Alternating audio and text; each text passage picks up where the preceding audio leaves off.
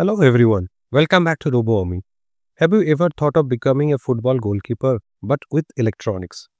In today's project, we are building a joystick-controlled football goalkeeper using Arduino Uno, a servo motor, and a joystick module.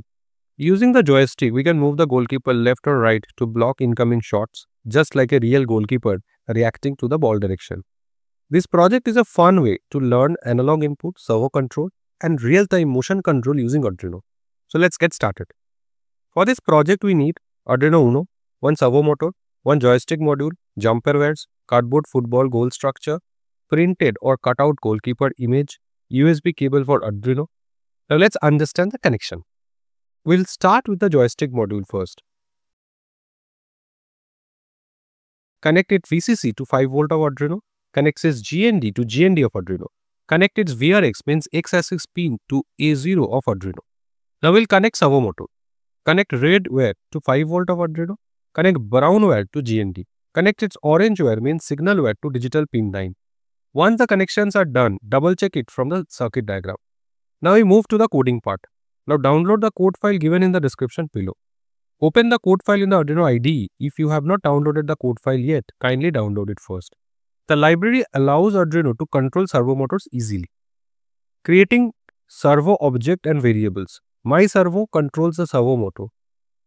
POS stores the current servo angle. 90 degrees is the center position. JoyX stores joystick's x-axis value. In setup function, servo is connected to pin 9. Servo starts at central position 90 degree. Reading joystick input. Joystick gives values between 0 to 1023. Center position is around 512. Moving goalkeeper left and right. When joystick is released, goalkeeper returns smoothly to center. This makes movement more realistic. Servo updates position continuously. Small delay gives smooth and fast motion. And that's it. Now uploading the code to the Arduino. Connect the Arduino Uno to your computer using the USB cable for uploading the code. Select port and board in the same menu and select Arduino Uno. Now click on the upload button. Now attach the goalkeeper cutout to the shaft of the servo motor and make the setup something like this. Now when we move the joystick left, goalkeeper moves left, right, goalkeeper moves right, release, goalkeeper returns to center. This perfectly simulates a real football goalkeeper reacting to shots. If you like this project, don't forget to like, share and subscribe to RoboArmy and comment below what project you want us to build next. RoboArmy. One-stop global community for teens in robotics and AI.